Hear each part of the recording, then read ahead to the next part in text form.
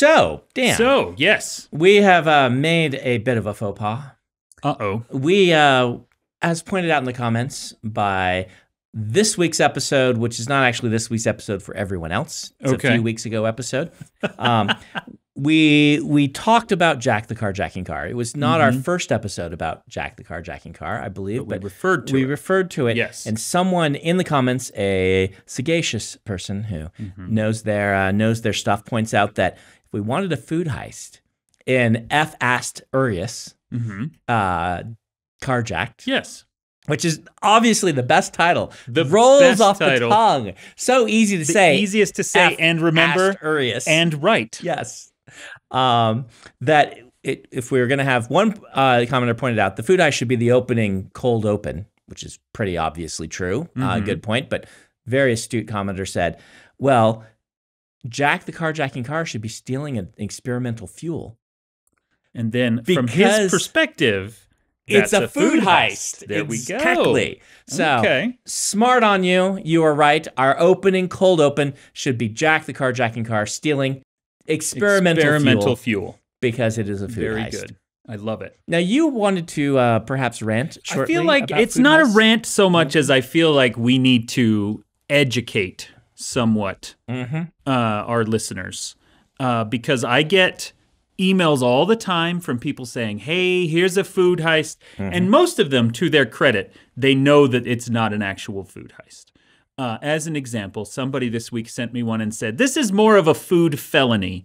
And then it was a story of a guy beating up a market clerk with a frozen fish.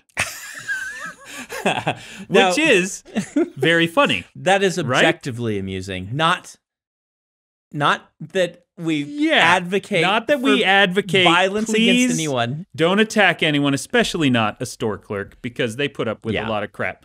But like it's an objectively funny scenario that shows up in a sitcom. You would laugh at it. Yes. It's not a heist.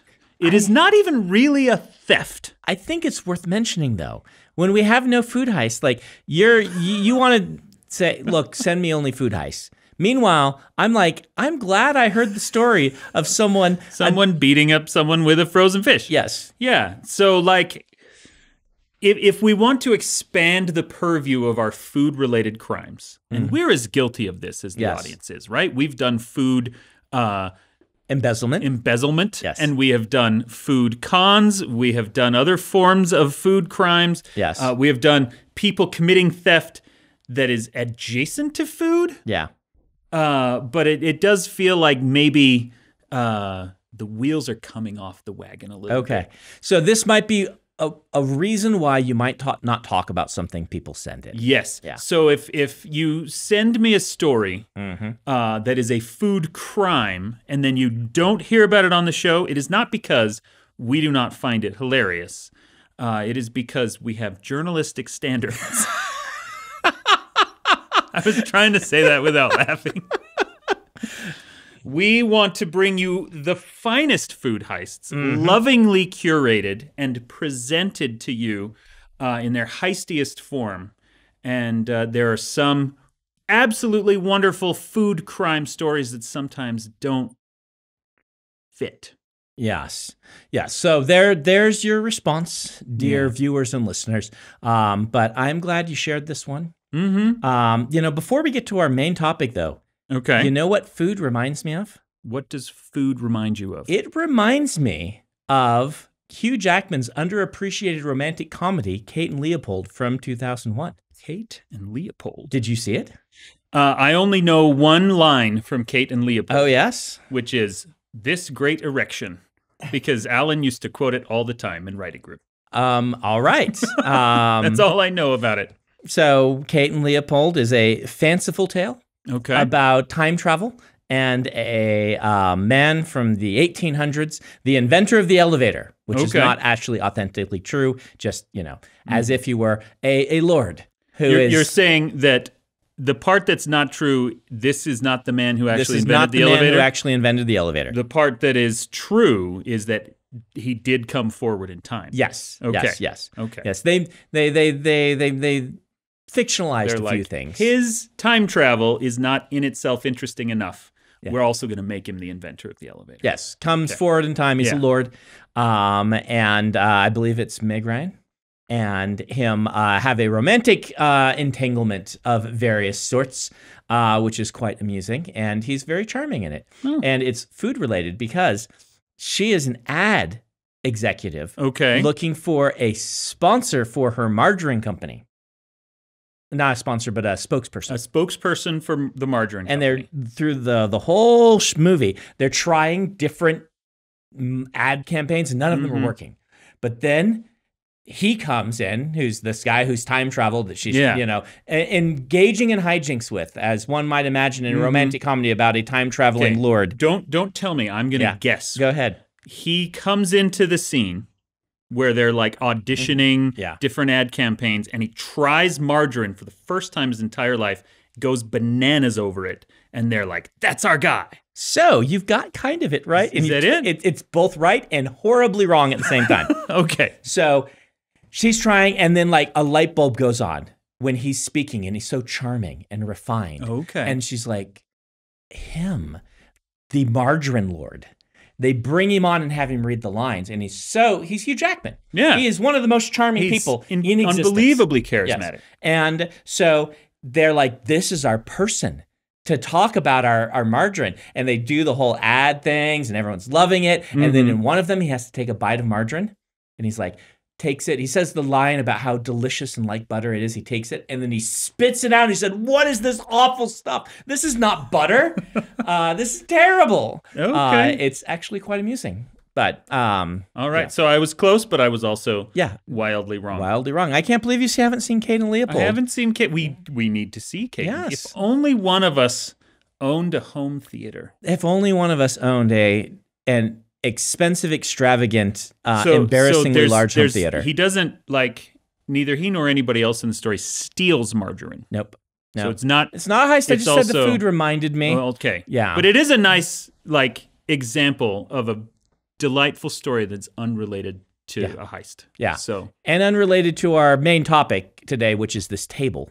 But before we get to the table, do you like butter or margarine? You acted like I think margarine's kind of gross, and you acted like he was going to love it. Well, I assumed he was going to love it because it is so different. I mean, real butter, I think is fantastic. My problem is I'm lactose intolerant, right? So I don't really. So do you use margarine then? I guess that's I just don't. No. I cook everything with olive oil or avocado oil or something. Okay. A friend of mine was scandalized to learn that I don't cook eggs with butter. I cook eggs with oil. I also cook eggs with oil. Really? Yeah. Because that's why my mom did it. Just a little light oiling on the pan. So many of our listeners right now are horrified. Yeah. I bet. I had a thread. You had a thread? I had a thread. Well, I was just going to point out that I think lactose intolerance doesn't get the cachet culturally that it deserves, because really it's like a cool mutation that we have. We're lactose intolerant? I thought the cool mutation was that we could eat lactose. Well, yeah, I misspoke. So because it's like a tiny, it's like 20% or less of the human species can metabolize lactose correctly. Okay. Which feels like a mutation, right? I mean, it would have to be. That's how these things work. How these things work. Yeah. And I don't actually know if at some point in evolutionary history, somebody got the weird mutant version of the lactose processing gene where they could actually do it without getting sick. And I just find that really interesting. So when I was in Europe one time, in Spain, we did a food tour, which is a really cool thing that I would recommend to people. You just go to a city, they have them in some of the big cities, they take you to a lot of different restaurants to try just a little bit of local cuisine. That's awesome. It was great. I did that in Jamaica. Did you? Yeah, it was great. So they had us drink vials of olive oil. We went to the olive oil place, and apparently over there, maybe you Spaniards can back me up on this, like, oh yes, we'll, and they were like, and to me, it's just grease. Like I can't, I love cooking with olive oil. It tastes good on things. Yeah. But it's like, I drank it and they're like, can't you tell how great this olive oil is? And I'm like, I think if I cook something with it, I'd be able to tell that it is really good olive oil. Yeah. But I don't doubt for a second that olive oil is the kind of thing that there is recognizable quality to. Oh, yes. If you are a connoisseur of it, right? You eat enough olive oil, take enough shots of olive oil. But do you know what else was set in Europe?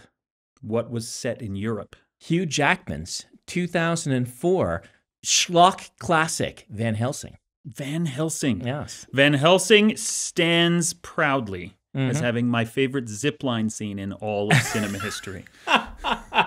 Tell me about the zipline scene. I do remember it. It's great. He is on a tower. Yes. Van Helsing, I don't remember. It's been years. We watched it together. We saw it together. 15-something years ago. We went with the crew after writing group and it's like a movie that is just filled to the brim with improbably high towers that are improbably distant from everything else. Yes, and improbable costumes and improbable weapons. Yeah. And I don't remember the exact circumstances, but he is like on one castle or mountain peak and he needs to get to a different one. And so does he shoot a cable? Yeah. Or does he just been 20 jump years, onto there's either a cable already there or he shoots one. Yeah. And then rides on it like Batman style. Because he's very much, Van Helsing is like Victorian Batman. But there is absolutely nothing in the movie that could plausibly be anchoring either end of the zip line. And it is connected directly to whatever the music is coming from, right? Like yes. it's there because it needs to be there. And I love that in movies. Yeah. You know, people, by the way, Hugh Jackman is great in the movie. He is. It is total schlock. Great in everything. He is. It's absolute schlock. It's an absolutely terrible movie that I absolutely love. But it's interesting to me that so many people read Dracula, and what they decide is Van Helsing is boring. Let's make him awesome.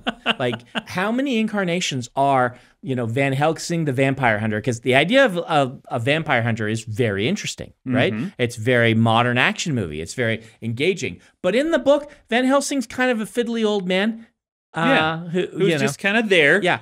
And he doesn't do much. And you hunt a vampire by, finding it asleep at night and pounding a stake in its chest while it can't kill you, which is really smart, right? But it's not like he is great vampire hunter, Hugh Jackman in a really improbable outfit that looks very cool. It's like if the Matrix and Dracula had babies, that's what he's going to wear, right? Well, and I suspect, I don't know this, but I strongly suspect that his costume in that movie is directly inspired by the Warhammer Fantasy Witch Hunters. Oh, yeah. Like that's the right. tall pilgrim hat and everything about it. Or I guess maybe they were both inspired by the same historical something or other. That's got to be a comic, right? Van Helsing that they're basing that movie off of? I don't remember if that was a comic adaptation or not. Adam. I'm 100%. Yeah, Adam's 100%. Okay. I remember a comic Van Helsing, and maybe I'm remembering wrong, but I have this gut instinct that's telling me that costume, which totally could be inspired by the same, but I bet if we don't acknowledge it, which is a decent chance our astute commenters will point out that indeed this is a famous... Well, that's the best way to learn something on the internet, right? Is to confidently say something that is wrong. So if we say that costume was designed by a Warhammer fantasy artist who they didn't pay and therefore didn't credit, and it turned into a big legal battle, then someone's going to step into the comments and correct us. Yeah, tell us the actual. That also could be libel since we are doing it intentionally. So we wouldn't ever say that. No, we wouldn't. I'm just that's an example of the kind of thing we could say if we were more libelous people. I have two things that I want to bring up relating to Hugh Jackman's Van Helsing movie. First of all, did you see Netflix's Dracula series? I did not see Netflix's Dracula. I want to say it's Stephen Moffat. It's the guy that ran the Sherlock series. Yeah, the Doctor Who guy. He did a 3-part Dracula. Okay. And the first 2 are incredible. The third one is dumb. Hey, so you don't have to watch the third one. It's a Stephen Moffat show then, right? Yes. Doesn't he have a little bit of trouble with things going off the rails? I feel like Sherlock went off the rails, and people talk about... Sherlock absolutely went off the rails. His Doctor Who kind of went off the rails. But he makes some really fantastic episodes of television. The first one, first of all, it's interesting because I don't think Van Helsing is in it at all. Mm-hmm. It is such a beautiful, beautiful gothic horror. Because that first episode is just, Jonathan Harker, whatever his name is. He shows up at Dracula's castle, and it's that part of the story. Right. And just the visuals in it and the very specific gothic horror element of it. It's not splatter. It's not jump scare. It's not really psychological horror. It is just slowly watching him get sicker while Dracula gets healthier. It's so good. That's awesome. Have you read Dracula? I have. Yeah. It's one of those books that I read when I didn't expect it to be that good. And then I'm like, why didn't I expect it to be this good? It's a classic, and it was really classic well done. For a reason. Well, and that leads me to the other thing I want to bring up. Have you read The Phantom of the Opera, the actual book? I have not read the book, The Phantom of the Opera. There is a very Van Helsing-esque character in the book called the Persian. Oh, yeah. I do know. You know about the Persian. Because I've seen a stage adaptation. And they actually included him? Had the Persian. Because it was not the... Yeah. He's the best part of the story. Yeah. He is an incredibly competent, intelligent, fascinating detective. Yes. And he is usually not in any adaptation of it. I know I've seen one adaptation with him in it that was deliberately not the kind of classic love story thing. Yeah, not the musical. We really should get to this table, but we need to talk about the table at some point. I do want to point out, talking about musicals. Have you seen Hugh Jackman on stage ever? I have. Oh yeah. I didn't see him like in person on stage, but I did procure from some means a filmed version of his stage performance of Oklahoma. And Oklahoma, I've always thought of as this very like. Boom Chuck kind of musical. That do not think highly of the musical Oklahoma. Yeah, it does not have much depth or weight to it of any kind. And the depth or weight it has, it does not engage with. There's some disturbing aspects. Yeah, exactly. And yet, the Hugh Jackman version is stellar. It is so dark while also still being a very happy-go-lucky Rodgers and Hammerstein musical that really gets into who these characters are. Like the Poor Judd is Dead song is scary as crap instead of weirdly comedic, which is how most people stage it. Right. I mean, that piece, when I saw it for the first time, ruined the whole play for me. I'm like, this is something's real wrong here. Yeah. This guy, he's trying to talk the local bully and rapist into suicide. Yeah. And people always are like, ha ha, it's a funny song about a guy who wants to die. No, they really took it seriously. Okay. And it's wonderful. His version of Oklahoma is so good. Yeah. And I didn't think any version of Oklahoma could be good. But Hugh Jackman has a way of elevating the material he is involved with.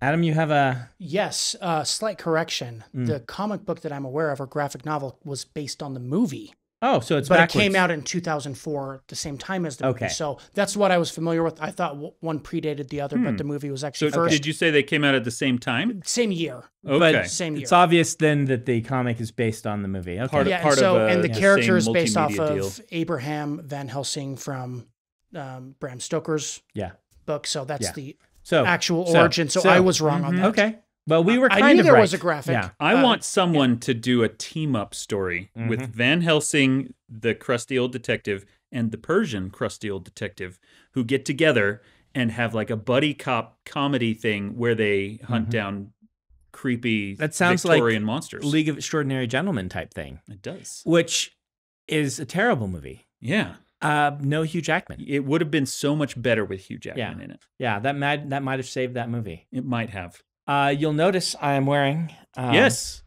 So you have seen also Hugh Jackman on stage. I have seen Hugh Jackman on stage. So we went to New York Comic Con last year, I believe it was. We did. Yes. In fact, one of your first official appearances as a member of the company was us scooping you up and carrying you off to New York to go record this podcast. I think that is my first public appearance in capacity as VP of Narrative. Yes. We had announced it in some places earlier, but that was the first one after I had actually started. You joined the company and then you were gone the next day with us or something like that. It was very quick. And instead of seeing Hugh Jackman, you went and watched the League of Legends. The League of Legends World Championships were in Manhattan at the same time we were, and so I went, and it was amazing. Now, we might be being a little cheeky at times in this episode, but I want to say this is not me being ironic or something. Hugh Jackman was great in Music Man. I don't doubt it. He was Harold Hill, I assume. Yes. Which is... like, legitimately fantastic. And a lot of those old musicals, I love them because they are a part of my childhood. I didn't see Oklahoma when I was young, but Music Man I did. Yeah. And so even though there's, there are things that don't update well. Like the plot of Music Man doesn't work as well as I remember when I was a kid. It's a little skeezy these days, absolutely. Yeah, and it's not even the skeeziness of this one. This one's totally there's just a little bit, but it doesn't bother me. But the narrative doesn't really click together. It doesn't feel like you really... I don't know if I agree with that. Yeah. Of the kind of Golden Age musicals, Broadway musicals. Yeah. Music Man is one I will fight for. Okay. First of all, whereas most of them are like Rodgers and Hart, Rodgers and Hammerstein, they're multiple people. Yeah. Music Man is one dude, Meredith Willson, who did the book, he did the music, and he did the lyrics. He did the whole thing all by himself. And also, it is far more experimental and musically complicated than it gets credit for. I mean, the music is fantastic. Yeah. I'm just talking about the narrative. There's feels like a beat missing between him. He gets off easy at the end. He does. Right? He gets off easy. He doesn't really have to change who he is. He only has to be I'm actually in love now, so I should stay. There's just, it feels like there's one beat missing in there where he feels remorse for what he's done and tries to help the kids, stays and tries to help the kids rather than stays and just well, I guess I'm going to jail, right? Yeah. There's one beat in there that I wish... Yeah. I think I will agree with that. Yeah. It does a good job of showing him slowly coming to the personal realization, I am a bad person. Yeah. I need to change. But you're right. We don't actually see that moment of him trying to fix the problems he's created. Exactly. Some little beat there. I almost wish his friend that's in the town were pushing him harder as a force against him in a way that... Anyway, neither here nor there. Hugh Jackman lit up the stage. This is unironically, just every time he was on stage acting, he exuded this sense of, I love being here. And everybody else seemed to light up a little bit. Now, I'll say that the lead who played Marion was fantastic also. Do you remember who it was? It's just name's on here. Sutton Foster. She's fantastic. Just spectacular. I've loved her in everything I've seen her in. And they had really good chemistry, and I mean that made the show. But he steps on stage, and everybody perks up, and he is so excited and so happy to be there. And you know that he doesn't have to go act in stage plays. He loves it. He's got a Tony Award too, I believe. I need to be signing. I should be signing. Oh man, yeah, that's crazy. Well, we're so excited. We're so excited to talk about the table. We haven't even I forget gotten to it yet. Yeah. Thanks for the reminder, Adam. That's why we do this podcast, is so that I can sign pages. I cannot remember which of my books it was, but somebody did a fan cast joke of a musical, and I want to say that it was an I Am Not a Serial Killer musical, because that feels like the one somebody would do a jokey fan cast of, and they cast Sutton Foster in it. Okay. And I thought, that's actually perfect casting, and I can't remember who that would have been. She's too old to play Brooke. Maybe she wasn't at the time. It's not like she's old. She's just an adult. Yes. But either way, Hugh Jackman actually started in stage and theater. Yeah. He was a theater actor and a singer when he got X-Men, which I don't think was his first. I think Kate and Leopold was his first. No, X-Men was before. X-Men was his first one? On his IMDb credits, there are a couple of things that I don't recognize. They must be little Australian productions of something. Probably, yeah.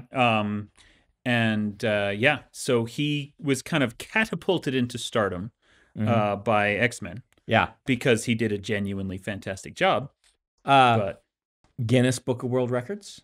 Record for the, I believe, longest person to play a comic book character. Longest run as a single comic book character, which would be X-Men was 2000 up until Logan was like 16, and 17? He's not done yet.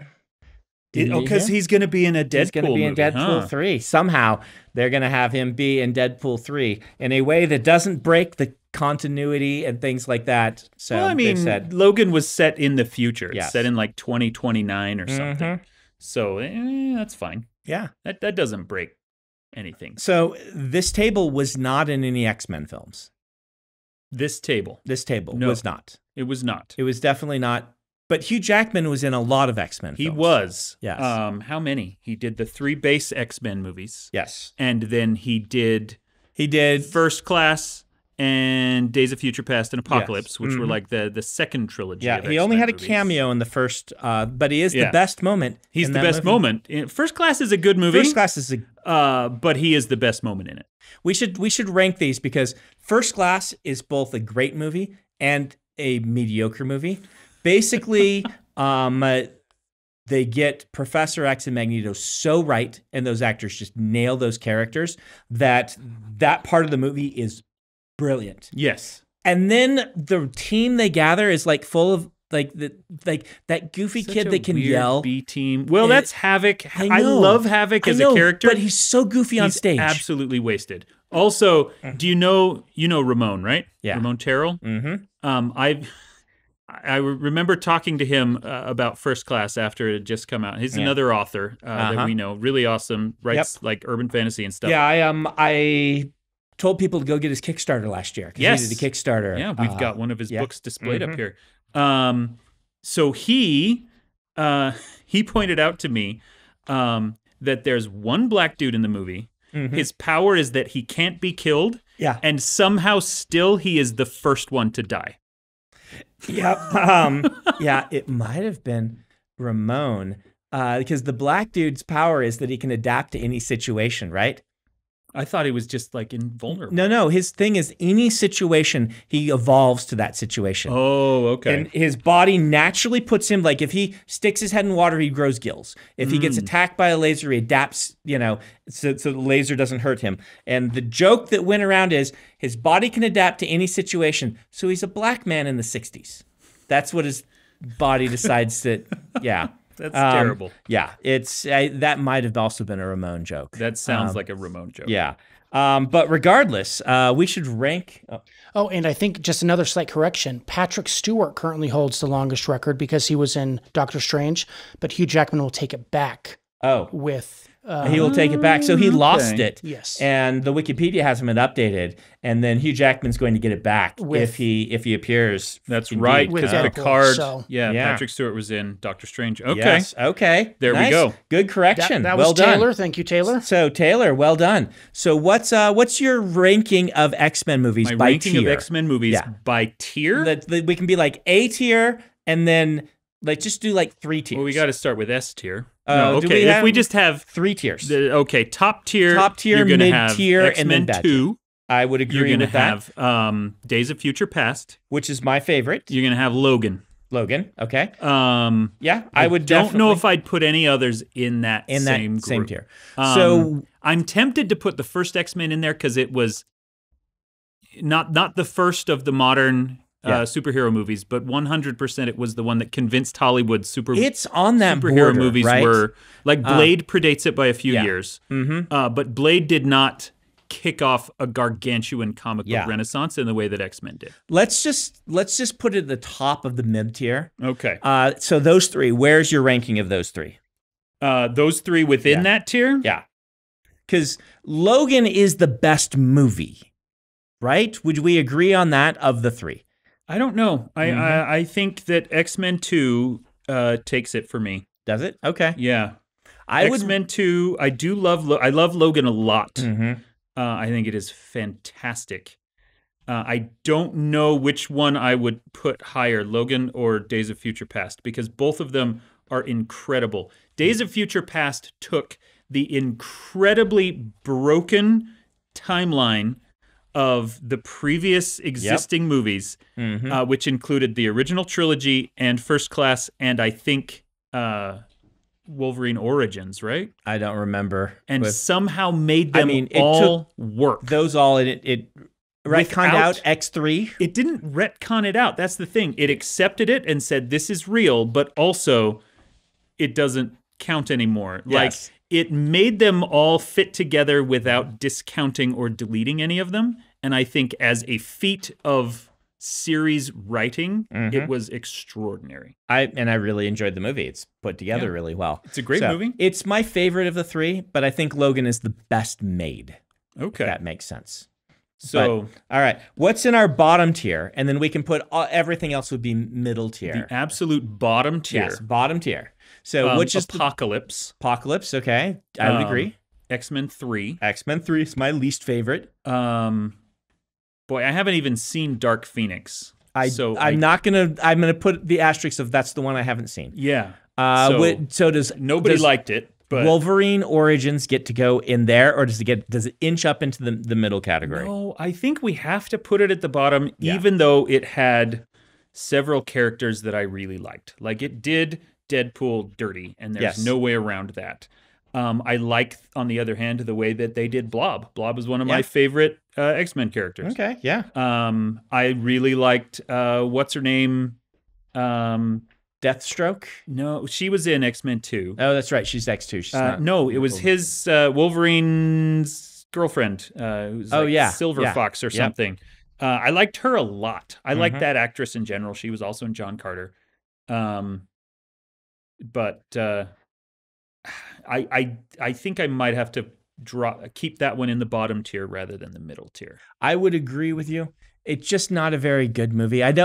I'm never excited to go, like, let's watch what X-Men Wolverine Origins. Like, X-Men I'm just not going to be like, yes, I will spend my time on that. Middle tier, you could probably convince me to watch a lot of those movies again, despite their flaws. And if that's how the decision is being made, I'm going to put X-Men Origins Wolverine in the middle tier. Okay. And I'm going to put the Wolverine movie in Japan. Oh, yeah. Bottom tier. What is that one? Because that one isn't bad so much as it is just boring. It is so boring. What is even the name of that? It's called Is it just X-Men Wolverine? It's just called Wolverine. I think it's just called Wolverine. It's called Wolverine. And it has like Silver Samurai and it has whatever. And I don't know. You got to at some point address the Frank Miller run of Wolverine where he is a samurai. But it's not bad. It's just dull. Okay. And I would watch X-Men Origins again before I would watch that one. I would agree with you on that. So So there we go. That's a comprehensive look at. Do you remember the time where Hugh Jackman went to Comic-Con wearing a mask? No, did he do that? He went to Comic-Con in San Diego with a mask on. And then later posted that he had been here and held up his mask. And I can't remember what kind of mask he was wearing. Maybe you guys can look that up. I know that Seth Green went to San Diego Comic-Con in a Spider-Man costume. Yeah, I remember reading that one too. And then he got recognized, and he was like, the only thing worse than being recognized at Comic-Con is being recognized in a Spider-Man costume. Yeah. Because he was trying to be incognito and it didn't work. I didn't know that Hugh Jackman did it. That's hilarious. Yes. He probably has to wear more of a disguise than I do. I was able to put on like a face mask and a hat, and nobody recognized me. But have you seen the footage of Bryan Cranston wearing a mask? Yes, at Comic-Con. Yep, wearing a Heisenberg mask. Yep, and nobody knew he was even at the show until he took it off. Mm-hmm. Yep. Are you finding that story, or am I imagining it? Yep, that's correct. It did happen. Yeah. What kind of costume was he wearing? I think it said his full Wolverine costume. Okay. So he went in Wolverine costume, and it was one with the mask. What's that? Likely just one with the mask instead. Well, maybe it wasn't. Like, you would recognize. It just said his full costume. Yeah. So, but if he has like one of the fake Hugh Jackman masks as Wolverine, as Wolverine, with like a rubber Wolverine mask. I mean, just like Walter White did. Yeah. Or I should say Bryan Cranston. Yeah. That's funny. So I also like to imagine him just there without a mask, and everyone's like, "You look just like Hugh Jackman," and he's like, "Oh, thank you." That's my Australian accent. I do get a lot. You look a lot like Brandon Sanderson, but it's almost always people saying that because they think it's me, but they don't. But they don't want to ask. That way, if it's somebody who isn't me, it doesn't. So people, that is one of the standard ways people speak to me in public is you look a lot like. It's either that or they're like, you look familiar to me for some reason. I get that one. When I have seen it happen with you in public, it is often, I'm sorry to bother you, but are you? Yeah, I get that one a lot too. Yeah. Which I certainly don't mind. The question I get all the time is I will be talking to someone and they'll ask what I do for a living, and I say, well, I write books, and they'll say, oh, like science fiction, fantasy books? I guess. Cool, I love fantasy. Have you ever read Brandon Sanderson? Solid 90% of the conversations I have about my job, you get mentioned. So well, I'm sorry. It's worse for my brother because he looks a lot like me, and so people often ask. Oh, do they mistake him for you? Okay. Yeah, there's a guy that moved into our neighborhood, lives behind Jordan, and I met him and introduced myself to him and said, because he's from Nebraska, I'm like, oh, I was from Nebraska. He's like, yeah, you told me this yesterday, and I'm like, what? It was at church, right? And I'm like, no, I didn't. I didn't. Oh, he met Jordan. Yeah. It took me like a solid hour. I'm like, how did I forget introducing myself and saying the exact thing? It was Jordo. Yep. So, dear listeners, if you ever see Brandon and he doesn't have glasses on, it's actually Jordo. Functional, it's Jordan. Yes. The way you said that implied that I'm not functional. Well, you can't see very well without your glasses, you didn't right? You had a pause. Without glasses and functional as two operators, not as in. That's okay. Yeah, there was enough of a pause there for me to be like, the two things that separate Jordo and Brandon. Yes, is that Jordo does not wear glasses, and also he is a functioning human being. Yes. So just pointing out that that did sounded interesting. But it is functional. What? This table. It has supported us through so many episodes. Yeah. It's a really nice table. Yeah. I wish that we'd had more time to talk about it because I was looking forward. This table has hundreds, thousands, literally tens of thousands of pages have been signed on it. Yeah. Yeah. It supports these mics and supports these giant lights. It supports this brandless caffeine. Everyone always gets after me for like, is Dan being paid off by the Coca-Cola Corporation? Do you know what else supports something? What? Hugh Jackman supported that movie, The Greatest Showman, and without him, it just would not have. He upheld that movie quite well. He elevated it. Yes. As he does with all of his work. What do you think of The Greatest Showman? Here's the thing. I don't really like The Greatest Showman. Ooh, this is not that hot a take. No, it's not. I actually, the same people that did the music for Greatest Showman did the new Christmas Carol movie with Ryan Reynolds and Will Ferrell. Did you watch that one? I didn't, but I heard it was great. It's stellar. It's so good. And I went into it kind of expecting it to suck because it was by the two people that did Greatest Showman, which I don't think is very good. I think the music of Greatest Showman is excellent. I don't. Man, that opening song is such a showstopper. It is amazing. I like the "This Is Me" song. Okay. And the woman who performs it, whose name I don't recall.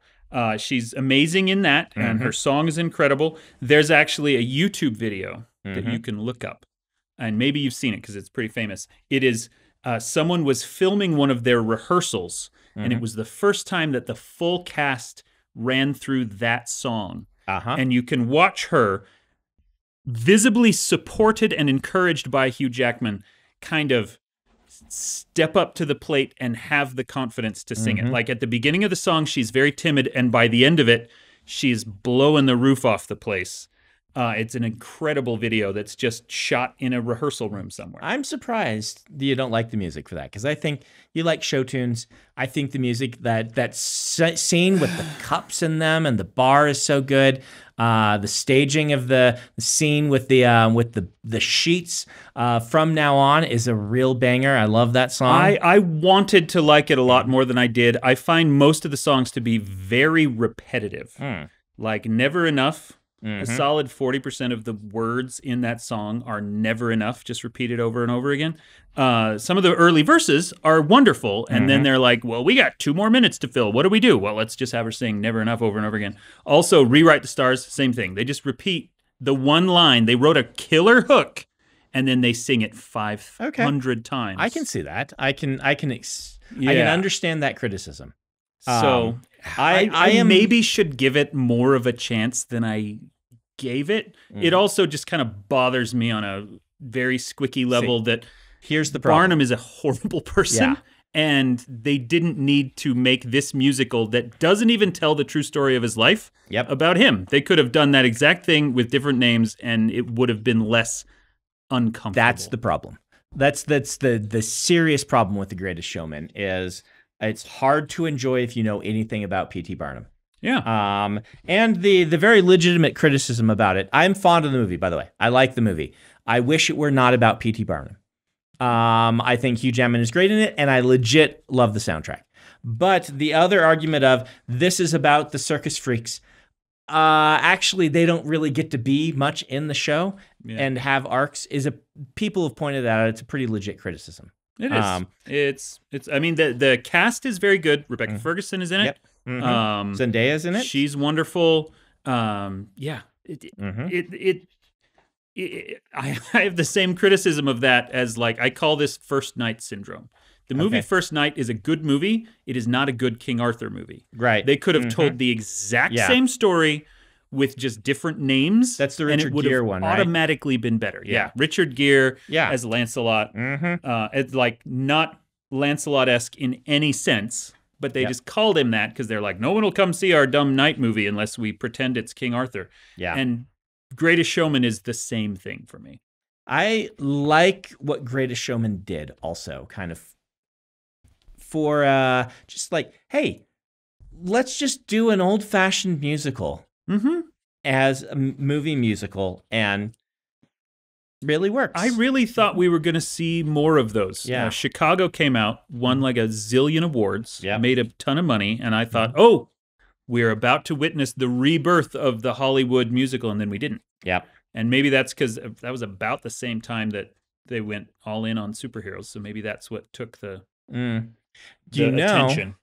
A story with rebirth in it, Les Miserables, in which Jean Valjean is reborn as a new person with a new name after meeting the good friar. I don't think he's a friar. The good priest. He was a bishop. Bishop, yeah.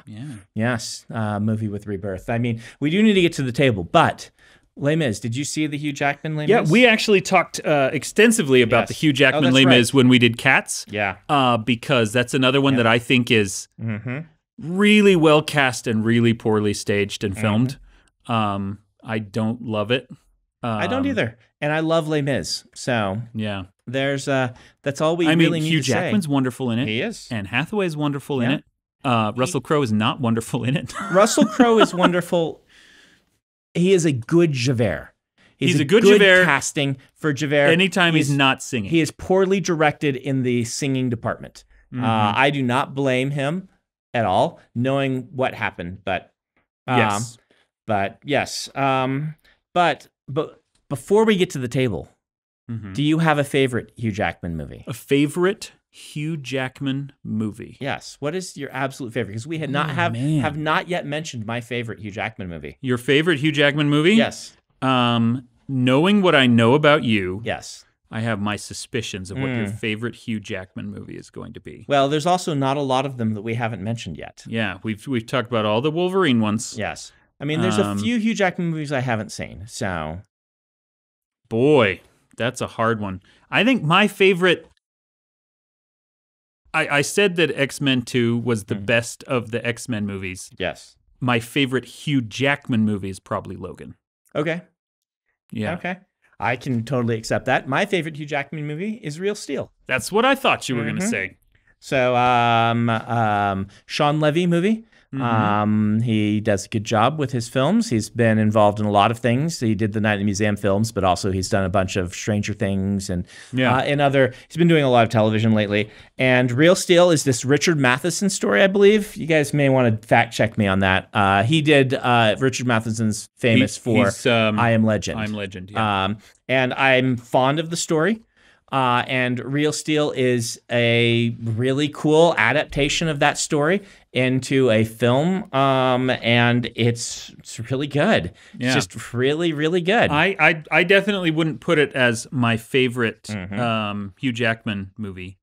I do like it a lot, though. For some reason in my head, maybe it's because they came out at similar times. Yeah, I had kind of conflated Real Steel and Alita Battle Angel. And I don't think that makes They didn't even come out at the same time. They didn't even come out at the same time, right? They were years apart. Yes. And they were both about, like, I don't know, movies that have fighting robots in their trailers is probably the only connection between them. I do not like Alita Battle Angel at all. Okay. I don't think it worked. Okay. I can see that argument. I respect Alita Battle Angel. It's Robert Rodriguez, I believe. It is. And it's the only movie of his that I didn't like. Weird stuff. But speaking of Real Steel, some things I really like about this movie. Okay, tell us. One is that the robot never is sentient. It's not actual, like, you know, like you expect this movie. It's basically, it's following the same plot that I used a little bit in Skyward. Kid finds a broken down robot. It's in a world where you have boxing robots. You box with your robots, right? And you train your robot and it goes some boxes, but it's not alive. It isn't even sapient. It's not even sentient. It is just a program thing. Just a tool. But they use it in a way that's, Alan tells this story from Writing Group. Yeah. I love this story. It's when he was watching Castaway, the movie with Tom Hanks. He says, for the first time in that movie, I can believe how people started worshiping idols. Because there's that moment where Tom Hanks is building a fire and he looks to Wilson and back to the fire and then looks to Wilson and looks to the fire. And he starts the fire and there's this personification that happens of the volleyball that makes you cinematically and narratively think it might be watching him. And the Real Steel does this with the robot without ever making the robot alive. Yeah. And I love how they frame that and use that as this kind of story between a father and a son. I like father-son narratives as a guy with 3 sons. I really like the climax. It's a very Brandon-style climax where kind of a person comes into their own and goes back to kind of the person, takes the person they used to be and takes the best parts out of them that they have lost and brings it back to themselves and kind of stands up again and becomes that person that they know they could be again. Yeah. And just that ending, I actually watched it on a flight to Japan. So yeah, anyway. That's cool. So Roger Ebert, famous movie critic, he talks a lot about what he calls elevation. That is an emotion where it is the emotion you feel when you watch somebody do something good-hearted and selfless. Right. And that is one of my favorite things to see in movies. It's one of my favorite things to put into my books. this sense of, oh, I didn't think this person was going to be that good. Mm-hmm. And they've just done something really and truly good. And I love that. Hugh Jackman is good at that. He is. All right. I think we should stop. But the table.